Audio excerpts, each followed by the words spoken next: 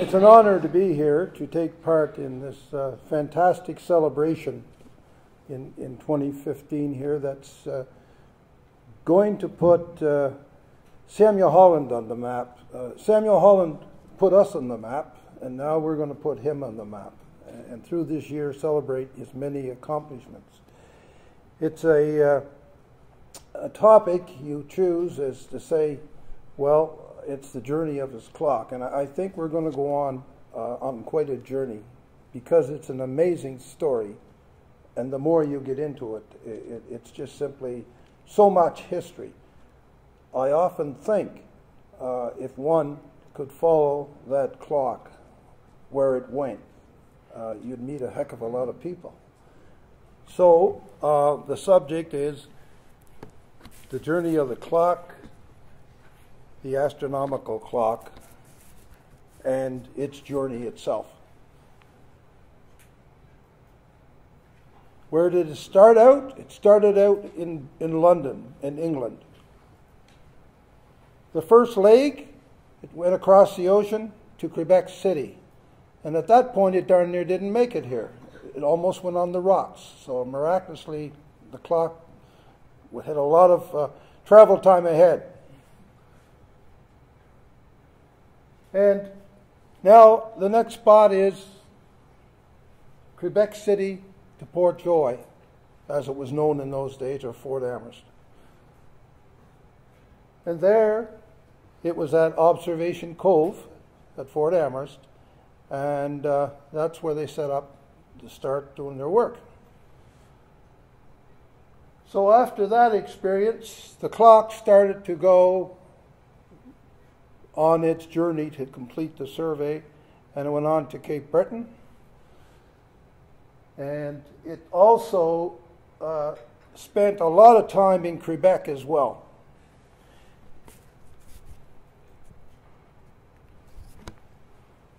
And then it returned to PEI and the Holland residence in Tryon area and Summerside. There, it left Summerside, sadly, and went to the U.S., and then it made its third and fourth trips to PEI exhibitions. So that's what we're going to kind of follow today. That's just an outlay of the journey of the clock. So that is a picture of Samuel Holland. Many have seen that. And this is interesting because this is the start. It shows going across the Atlantic, and as I said, they darn near lost the ship close to shore, and then it went up the St. Lawrence River to Quebec City.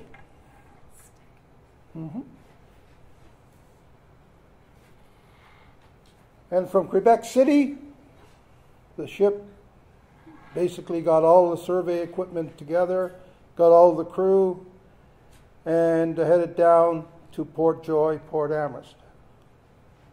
And as David mentioned, it did stop off in Tignish area and put the first survey crew. So there's some bragging rights for West Prince. Now the ship, the Canso, that was the survey ship that took the clock across the Atlantic Ocean. And it's easy to say, if you wanted to trace the clock, you trace the voyage of the Canso, which was with Samuel Holland for all his surveying. So now we see Quebec City, and that would be a special place in the Holland history, as Samuel Holland and his wife, Marie Rolette, resided in Quebec City. And it's interesting that at that point, if you follow the dots there where they came down and visited PEI, right down the strait, right into Fort Amherst. So Fort Amherst, Port Joy, to me, is one of the most important historical locations, because that is where the British North American survey started. Charlottetown's the cradle of Confederation. Fort Joy was the cradle of the British North American survey. Everything learnt there in that first survey is the beginning of the whole British North American survey. And what you see there is Fort Amherst, Fort Joy. That, in just a kind of a sketch, it's not an official sketch, of course, but what it represents is the first survey location. And that was where they arrived in October 1764, and by December they had to actually have their observation post and their living quarters built. I have some records of that home. They had to buy supplies, and they had to pay people. The remarkable thing about all this survey is the Acadians put the roof on their building. And that started a partnership with the Acadians that would go on and on for the rest of the survey. If you look at that island postcard, that is kind of the cove, Holland Cove. And if you go inwards there, you'll see to the right, you'll see a little hollow in there. And I went down there a few years ago, and it's almost like it is on that. You couldn't even see a building there. There's cottages nestled in the woods. And directly behind that, you will find the monument that's down there, which honors the survey, Parks Canada monument. So that is a special spot. And there is the clock as we see it, the clock that's going to come to the Confed Center. Now, Fay Pound wrote an article in the Journal way back in 2001, around that time. And I'll just quote a few things from Fay Pound's article here. The clock was an instrument used by Major Holland to measure longitude in a survey of the St. John, an early name for PEI, which St. John was. It was used as a basis for organizing and doing the readings from the field books, and it kind of became the icon of surveying. It was his most important tool, was to have that clock. It's not like a regular clock. The faceplate of the Holland clock is polished brass, and it has a small circle and hand that gives the seconds, and a large circle and hands that give the minutes. The upper sector gives the hour of the day, and the lower sector the day of the month. The key that winds the clock has a weight on it and controls the long pendulum of the grandfather clock. It stands about 6 feet high. It's made of two kinds of mahogany, and it's artistically made and highly polished. And the interesting thing about this clock is that the clockmaker died before Samuel Holland got to take it. And the clockmaker was a man by the name of George Graham. He was renowned in Britain for clockmaking, and he's buried in Westminster Abbey. And I think of him when he was a person in the prime of his artistic ability. Would he ever think that clock he was working on would end up in Prince Edward Island and be coming back here 250 years later? So that is the clock as it stands. And certainly it's an icon of an artifact, the clock. And as a result of the survey, you see what we got today. It's this beautiful map which defines us as people. And I think it's, I want to thank everybody involved in the committee for what's happening. And especially the Confed Center, for what they're bringing in. There's going to be a lot of artifacts that will be of interest come in here. And I'm sure you'll all have the opportunity over the next year to see that.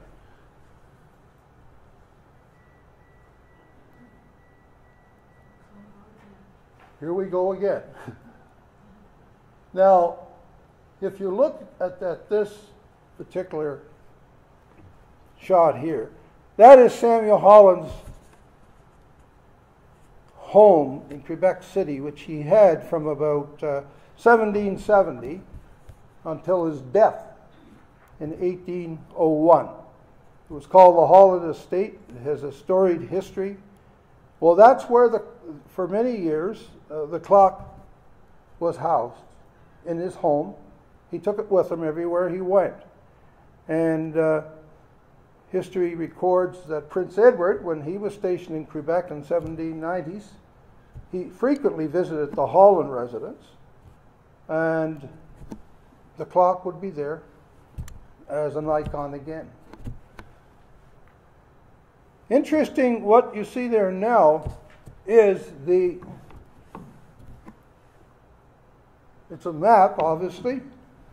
It's a diagram, and that's the diagram of the property that I just showed you, that estate home. And what you see there, if we look, Holland School there at the bottom, and you see a little square, that is where Samuel Holland is buried, and 5 of his family. Earl Lockerbie did some investigation on that. I was up there several times. And at that location is the Cole Samuel Holland. And on that property was his family's burial spot. And it got desecrated 150 years or so before. And they did a dig. They found a skull. They found some remnants. But they didn't complete the dig. And I'm working with the federal government to get the rest of it done. And Betty Howe from Tryon said, you get them, we'll take them down and bury them at Tryon. But that's passion, I guess. Anyway, so as life goes on, the clock keeps traveling. It got to Quebec City, and then Samuel Holland dies in 1801. And this is the spot of that school. You'll see the wrought iron fence.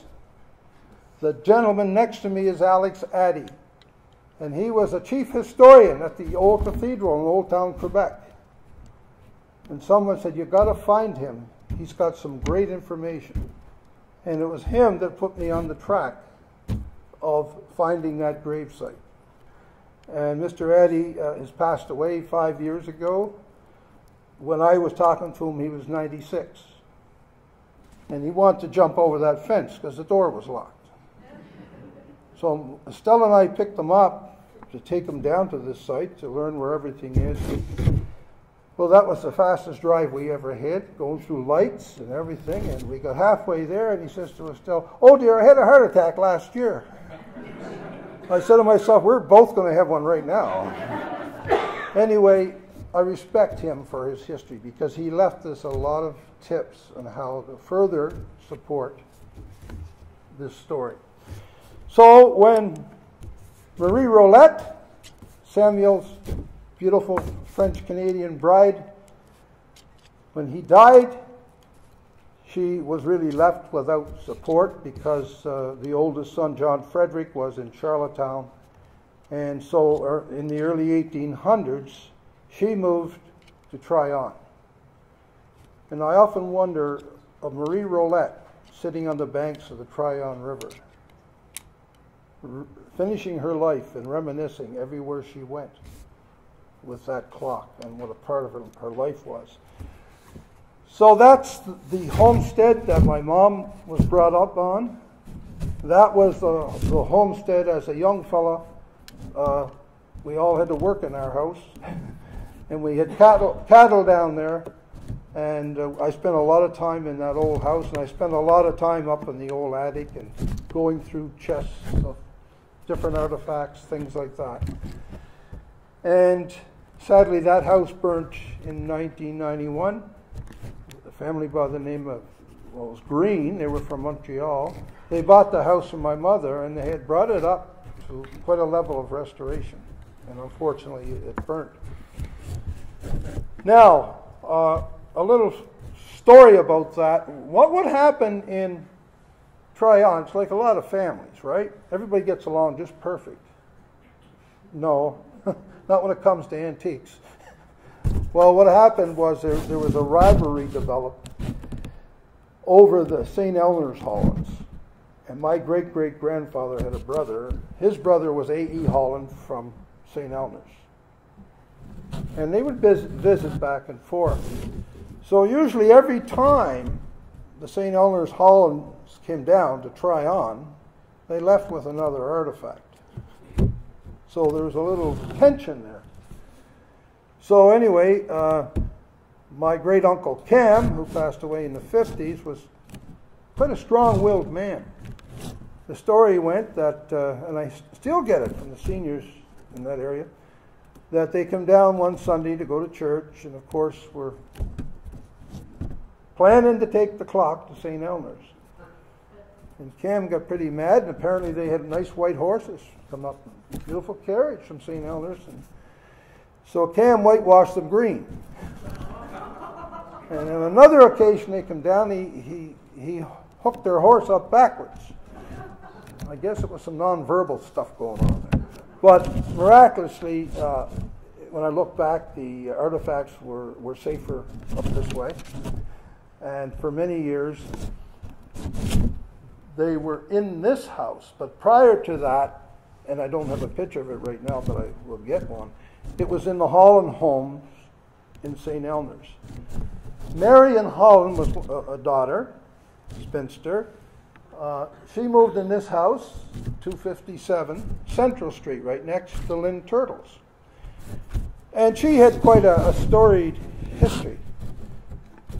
If you research her, she was known as a very kind and loving woman, especially to the kids. She taught piano, and her routine was to have students over right in front of the clock doing their piano lessons. And then she did tours for Parkside School. And I've met a couple of seniors lately that went on those tours.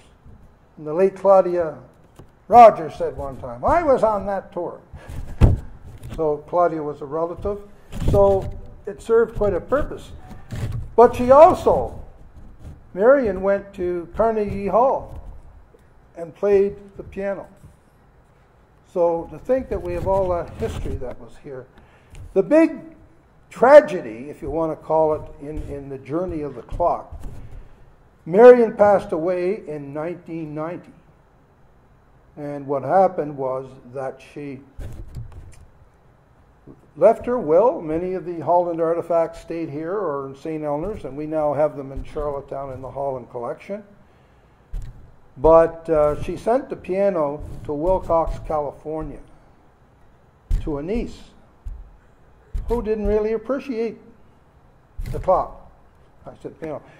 So around that time, what happened was American Airlines were having a 25th year anniversary, and they wanted to have a clock as just an icon, something to refer to for their anniversary. So they bought it from the niece. And then along comes some very people who I hold in self-esteem. And that's George Laird of Surrey. George Laird, originally, his family came from Tryon. And George Laird is known by some people. He wrote the book Saints and Sinners, United Church of Summerside. He wrote the book Historical Bedeck. But his passion was Samuel Holland. So in the winter times, he would get on the train and go up and look for information on Holland. And that was tedious work because we didn't have computers and all this stuff. So he was really passionate, and you could use the term overzealous. Overzealous is connected to passion for something that of value. And he wrote the federal government in the early 60s, and he requested that our clock, Samuel Holland clock, come back to Canada. And Judy LaMarche at the time was the minister that made that happen. There was a celebration in Toronto, and F.J. Thorpe, a renowned historian who's worked with David years ago, he was responsible for accepting it. It was in the Maritime Pavilion for Expo 67. And after that, it went to our National Museum in Ottawa.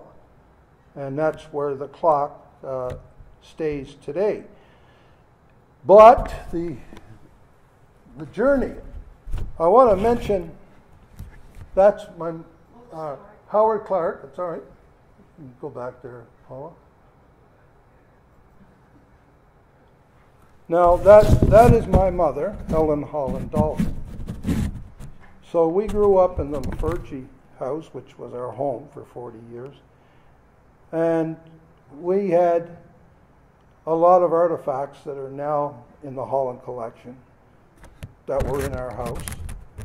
But she was an inspiration of, she used to take the kids up to visit Marion Holland and see the clock. And she certainly pushed the importance and the significance of the clock. But more importantly, as David said, that we sort of got inoculated with history. Most of it went one ear out the other. We're too busy playing baseball and things, but the seeds were there. And I think that's important, is to plant the seeds in our youth, the people of the future, so that these types of stories keep going. Now, some people recognize that man. That's Howard Clark. Howard Clark is a descendant of John Clark, the carpenter on the Cancel. It was John Clark that would have built with the Acadians and worked on the roof. And Howard is very passionate about the fact that he comes from the survey time. And he also went around and he completed, he's in a manor now, but he did complete all the properties in the Bedeck area where Hollands lived, the descendants of Samuel Holland. So we owe a great gratitude to Howard. I believe you were there that day, David. Now, this is an interesting picture because it shows the clock. The clock had a strong, it wanted a strong yearning to get back to PEI. So, in 1970, the clock came back. And it was for the Canadian Museum Association's National Convention. Back came the clock. And so, you'll see the people that are in that picture. I guess it's all right. It's the previous one there. That's Judy MacDonald, a friend of many in this room, and she was in that photos. And the other gentleman at the time, he was a curator. Yeah. So that was a partial return of the clock temporarily. Now this is an extremely interesting picture because what we're really doing with 2015 is recreating a huge exhibit. Well, in 2000, Fay Pound was involved in our historical society, and we were trying to figure, everybody wanted to celebrate the millennium. Well, what could we do? And Fay said, if we could get a clock, it would be significant of time. So I suggested, how about we bring Samuel Holland's clock for another visit?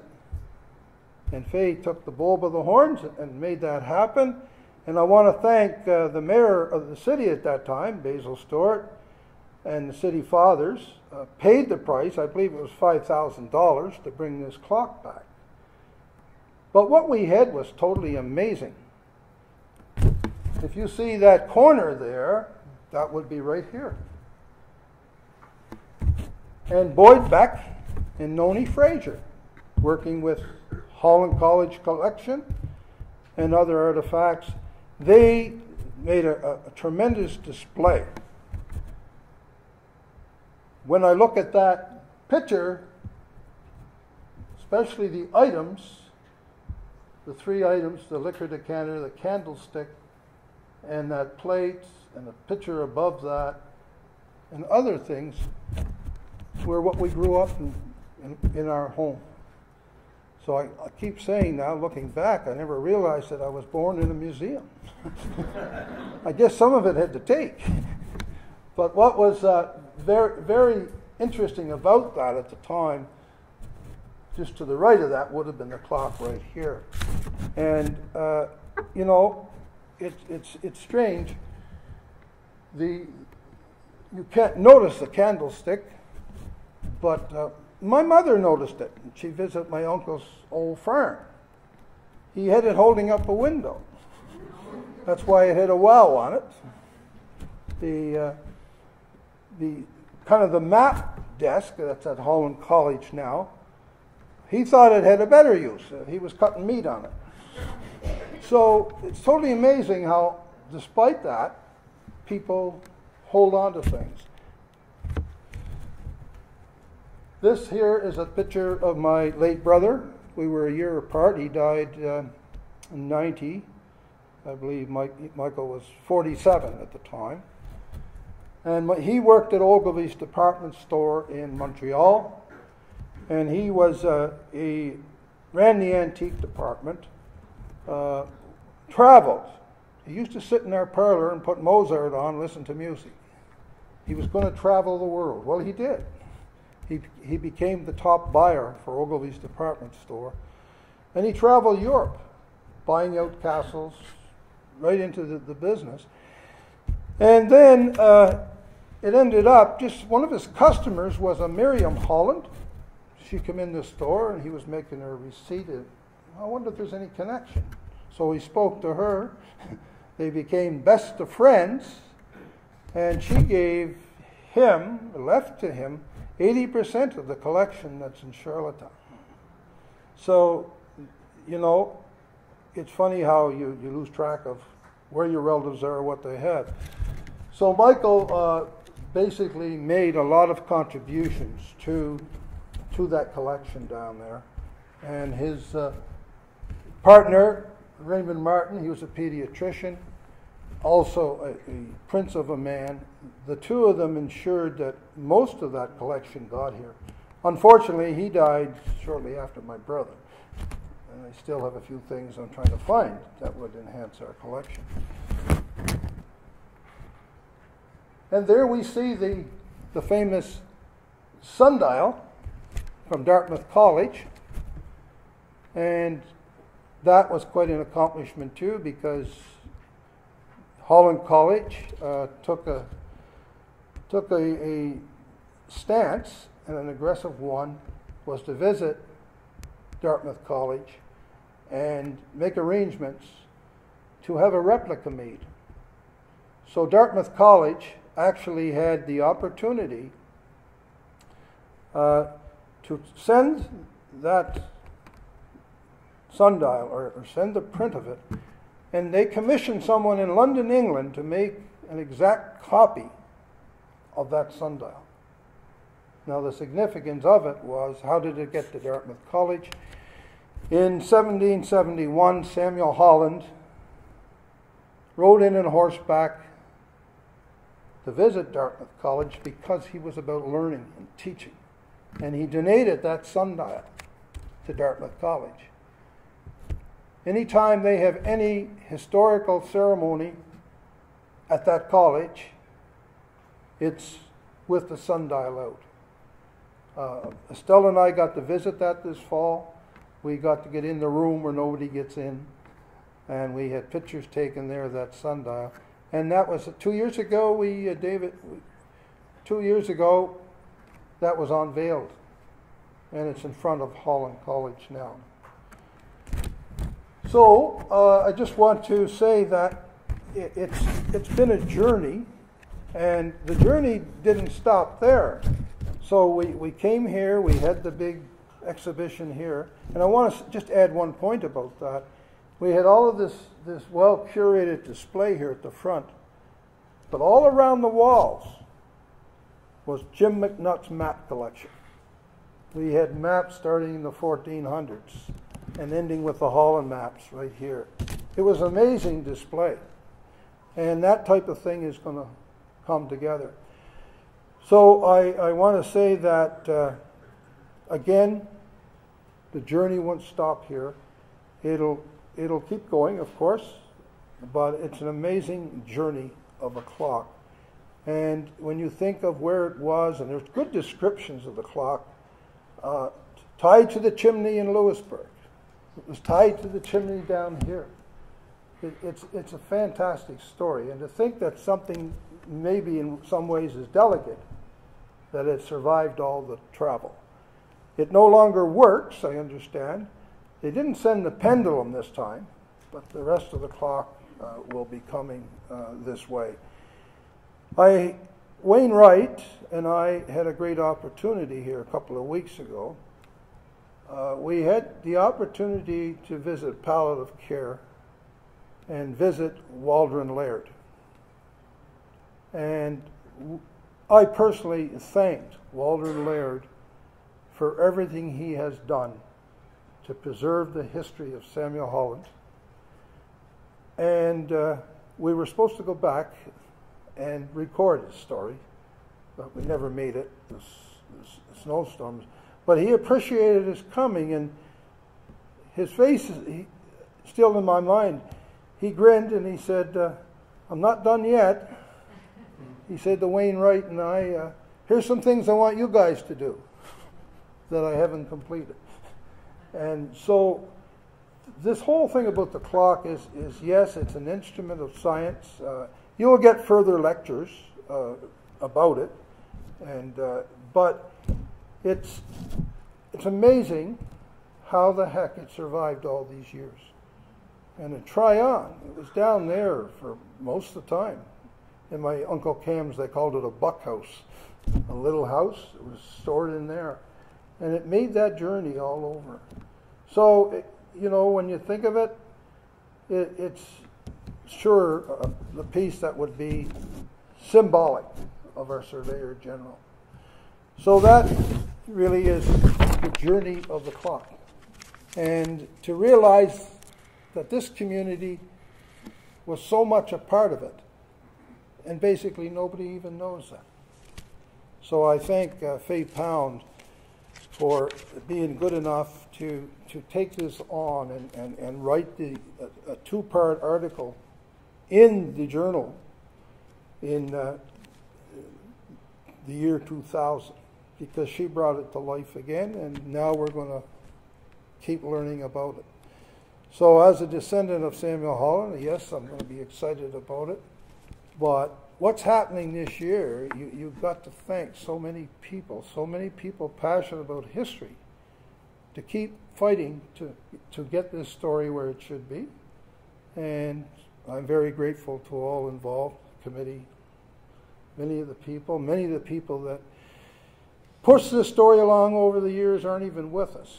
But without their contribution, it wouldn't have had this great journey. So who knows in 100 years where the journey will take the clock. And I'll close it by saying, yes, if the clock could talk. Thank you very much.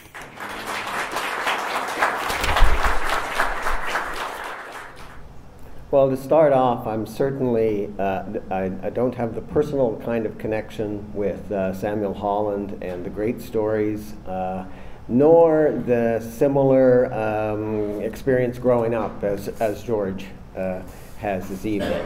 I've known George for these 15 years since coming to Summerside, and when George would say, you know, there's stuff out there in the attics. Now I know where it was all coming from.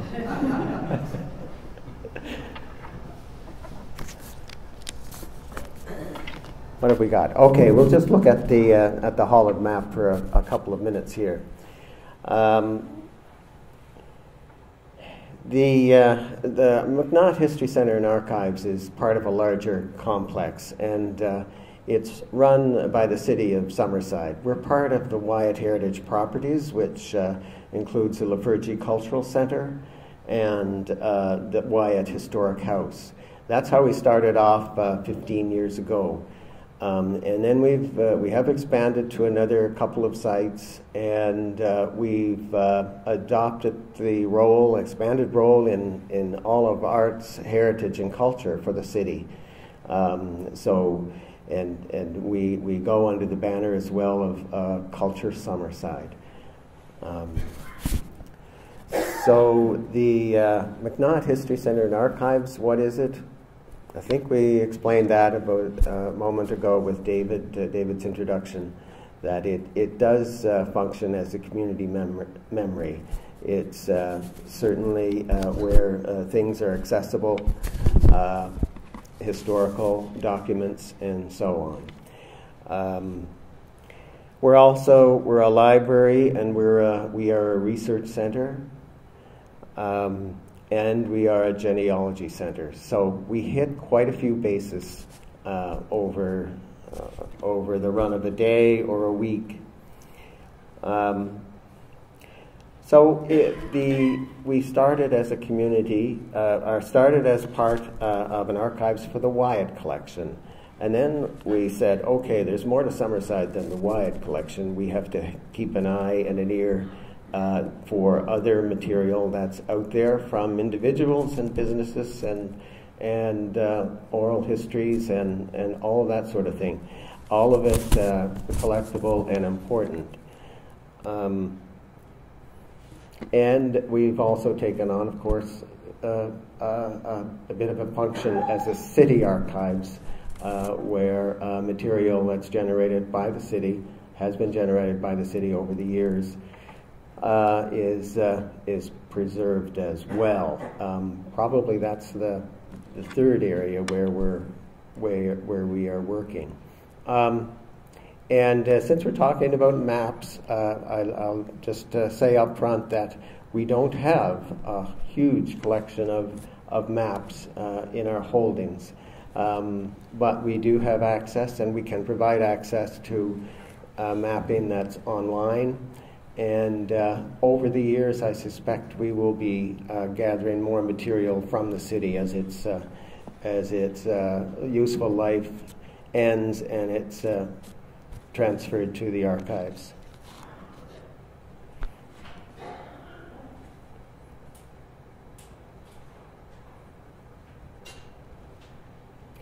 We have grown into a year-round operation as well. We are open to the public. I feel I have to say that because so many people out there do not realize that they can come in and use our library, use our genealogy resources, and our maps and other documents. That's what we're there for. So where would our maps have come from? They would have had to have come from the Wyatt collection. Not a whole lot of maps there. They would have had to have come from the community at large. And so or as I say, from the city itself. So what I'm going to show you are a few examples of the sorts of things that we have. What do I do? Just left click and it goes? All right.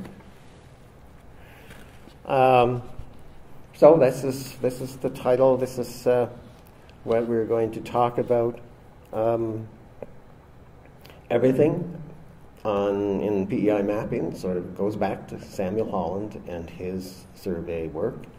There have been other works done over the years as well, and this is what we look like as a result of Samuel Holland's work.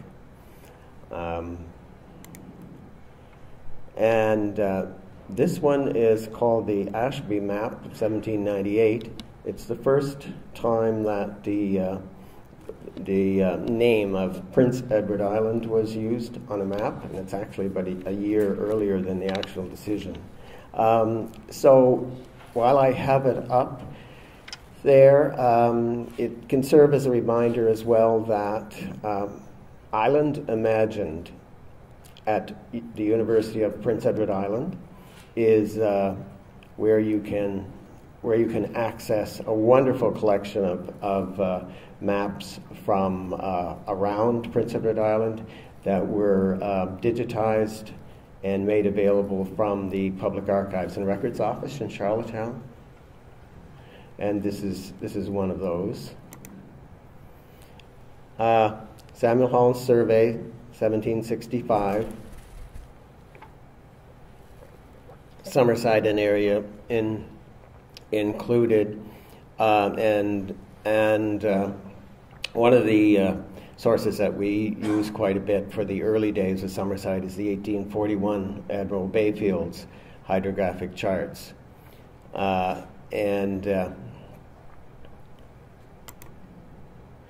this is what it looks like here. You can see this is 1841, so we're 75 years along into the development of the town, and we're moving from these lines here, which indicate the farm fields and that sort of thing, and pathways, and that's pretty much all that was there. 1841, the first wharf was placed right where Queen's Wharf is today. And that was in part in response to the shipbuilding efforts, moving from a shallower shipbuilding and shipping as well, a shallower location in Bedeck to the better vantage point here, better access to the deeper waters at Summerside. We have Indian Head there. We have Holman Island, Indian Head or McCollum's Point. We have the sands, the shoals there that you can see, and you can see some representations of buildings as well. This moves along at by about 22 years to 1863, and we're looking at the lake map. It's coming up much better there than it is here, which is good. That was a full survey and a full effort to place the names of businesses and individuals onto a map, and it's a pretty standard resource. This one you can access through islandregister.com. They have the full lake map available there online. 1863 in the lake map. So we're looking at Summerside here, and the extent of the town at that point. I think we have Duke Street over here, and we have Central Street here, and Central Street really was the center of the town at that point. This past summer, and again in the coming summer, we will reinstall an interpretive exhibit along Water Street. I'd urge you, if you weren't able to get up to see it last year, you should visit this year. But it is called Laying the Keel, and what we did was we took each of these businesses here, and we developed a panel, interpretive panel on each of them, and they're quite attractive, and you can spend a fair amount of time there reading the story of each of the businesses that were located there. And this is the lake map downtown. That's the same thing as what we just looked at. Yeah, a little close up. It was a pioneer town at that point in the 1860s, but it was also at a peak in the shipbuilding industry, mid-60s. And transportation to and from the continent was important as well. Now, here we have Ruger's, Summerside, 1878.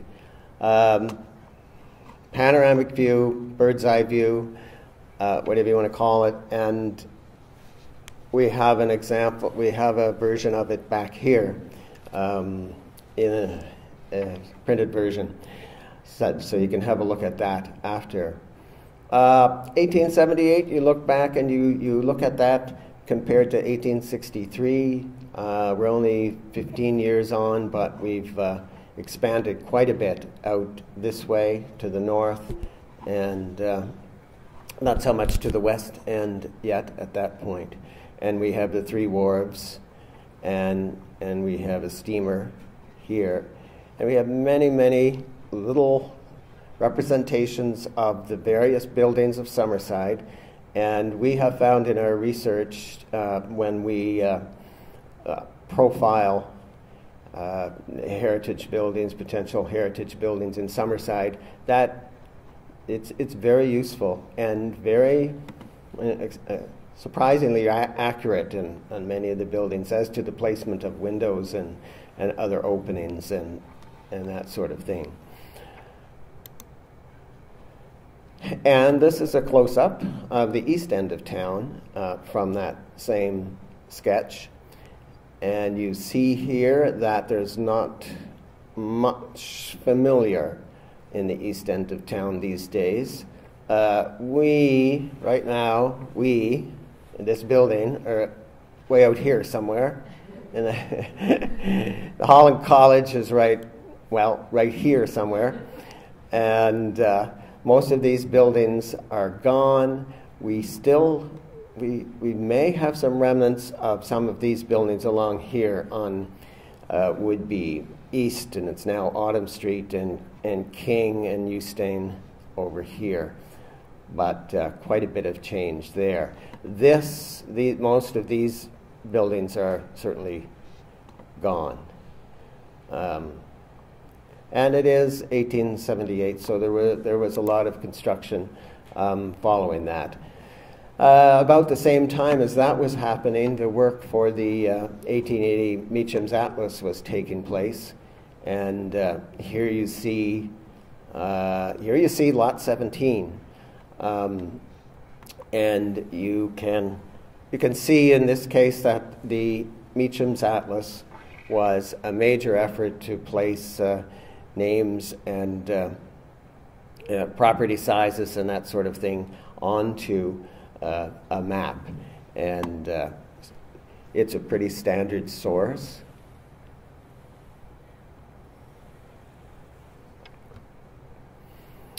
It would have been purchased by subscription, and you can see here down in the corner, here's Summerside. I have next, I think it's Summerside showing the outside lots, basically. They don't give much detail down here in the town part, because we saw that on Ruger's. And up here you can see the various landowners and that sort of thing. So that's very helpful. Another source that we do have, either in microfilm or in hard copy, are insurance maps. And again, that they tell an important things about the development of the town, especially useful for researching the stories of various historical buildings. This one here, 57 Summer. Okay, so we're looking at the old post office, 1886 to 1952, and then later adopted as the town hall. became the town hall after the fire of 1955 destroyed the lovely town hall that we had, and I'm not sure how many records, but I suspect many that were there that were stored there, and we have had occasion over the last few years to have someone come forward and with actual minutes of town council meetings from about 2 or 3 years in the late 30s, early 40s, and that was because a family member had been a clerk or a recording or a counselor or something and had taken those copies, their own copy, home, and so we're still hoping there's more of that out there. Okay, so that's where this is, and we have then the city hall expanded in 2003. Here's another one. Now we're on Queen Street, the corner of Queen, the Journal building, and heading west along Water.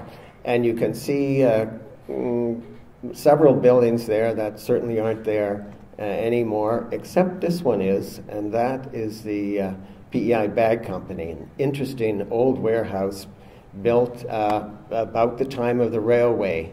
There you see the railway line right here, and a little spur going into where John Lafergie would have shipped material from his warehouse. So that one is still there. The Journal is still there, and there is another one here that it's sort of going on the horizontal line there, and that is actually Kelly's Flower Shop. It was moved in 1921. We found out after years of waiting and looking and wondering. We're pretty sure that's the building, but we didn't know when it was, and we just tripped upon it in the newspapers.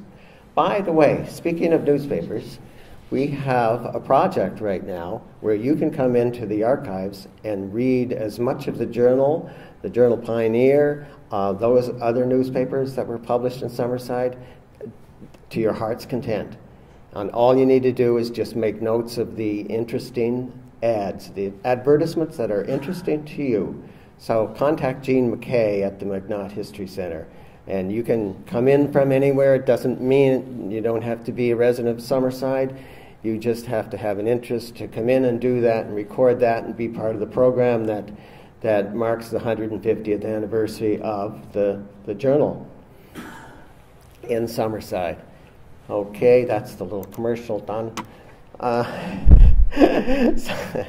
And the map of the fire, of course, the Great Fire of 1906. I think this is the version that we cleaned up and made ready for Windsor Corney's book on the history of the fire department. 150 buildings starting down here and sweeping from the southeast to the northwest. In, was it October, in a southeasterly gale. And so there's another map, resource, sketch really, from the town's history. Back to the insurance maps.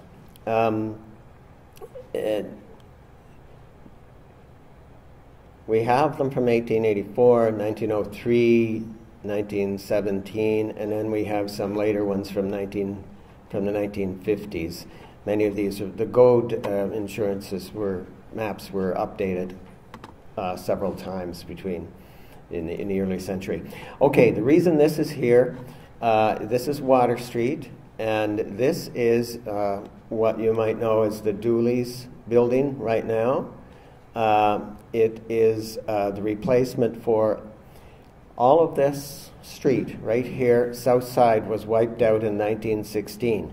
10 years after the 1906 fire that struck the residential area in 1916 in December, this area, the business area, was wiped out on this side of the street, up Central Street, along this side, the north side of Water, over to Summer. And so this is a rebuild, basically, showing the new buildings and the blank places. And here, at some point or another, somebody has penciled in the Kelly's Flower Shop. So it was after 1921. This is a telephone building. This was our first telephone exchange building, and you'll notice that it is pretty much on the same location as the one that has been there lately, Bell Alliant, just across from the credit union. So that's there are many details that go. The insurance maps will tell you about the building. They'll tell you the size. They'll tell you how many floors. They'll tell you cladding often and other details. And here's Water and Queen. That's basically the same as what I'd showed you before. This would be St. Stephen Street here, I believe. Yes. And this is Central. On to a few topographical maps. And this, yes, it's a better picture up there every time. About 1940, early 1940s, and we have the, okay, thank you. And we have the base, the RCAF station established there. And again, another whole layer of information, many layers of information that are recorded on that. Again, here we see the same area that we saw in 1841 on the Bayfield map, and can see the changes there.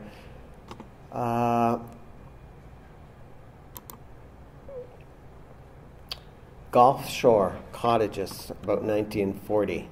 Gulf Shore was down below the Summerside Golf Club, and they were down here at Phelan Point. The rifle range was over here, and eventually some of these cottages were moved into town.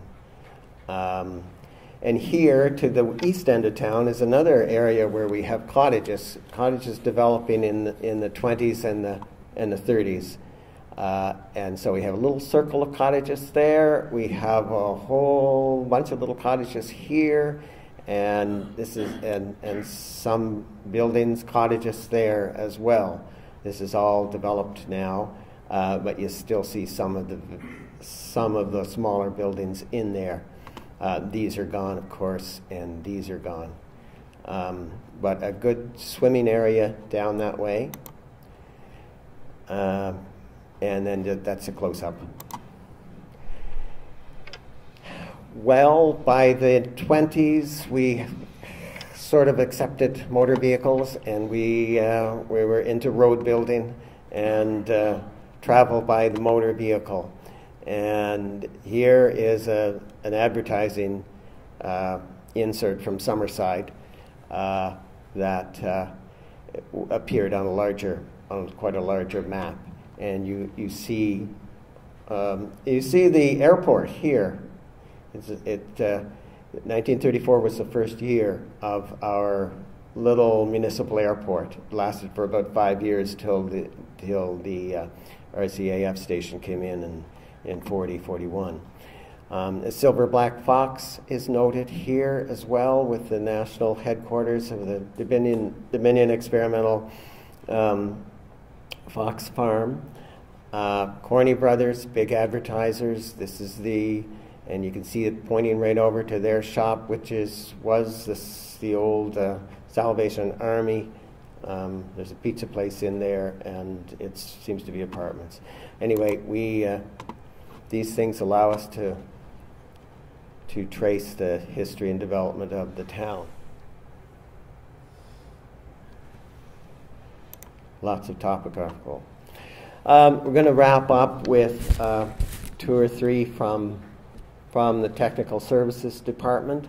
As I say, many of the maps and so on are still are still being used. But one day we'll inherit some of these at the archives.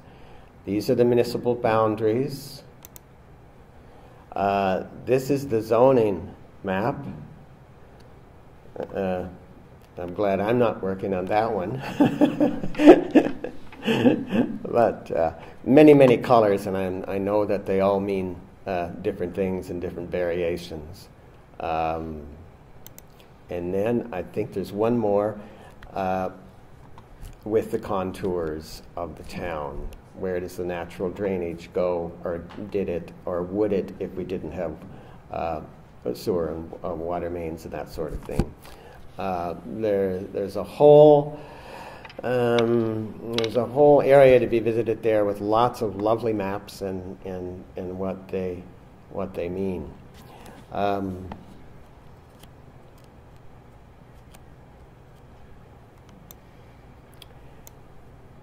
And now we're back to Samuel Holland.